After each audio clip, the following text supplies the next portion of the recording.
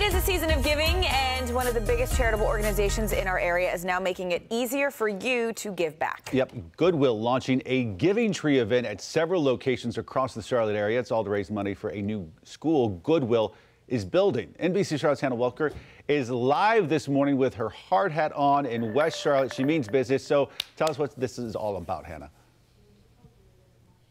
Yeah, Ben, well, you talked about it first.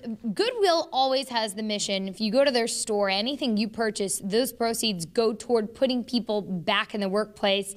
This hard hat makes sense in this campaign because any ornament you purchase at a Goodwill location during the holiday season, really through Sunday of this weekend, that'll go toward filling this room with classroom equipment. We're talking desks, computers, chairs, and the guy in charge of it all, Brian Otto. Brian, this is for the new construction school to teach people's skills to put them in the workplace.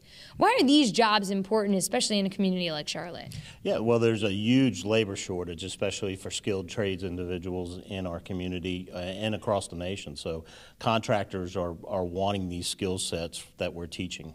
Yeah, and this is what it's going to look like. I love how your carpet is pretty much the exact rendering. That's good. That's spot on. It is spot on. Yeah, the design team did a fantastic job. Yeah, this should open mid-January, guys, and it's going to teach a lot of students and adults these skills. And like you were saying, Carolyn, these are good skills for anybody to have. But a lot of folks think, oh, you have to go to college. No, there are people who come to these trade jobs and get jobs right out of them. Yeah, it's great jobs so right in our important. community. And they're jobs that are high paying and they have longevity. So that's a great thing that Goodwill's doing. We can all help. Useful skills for sure. Hannah, thank you.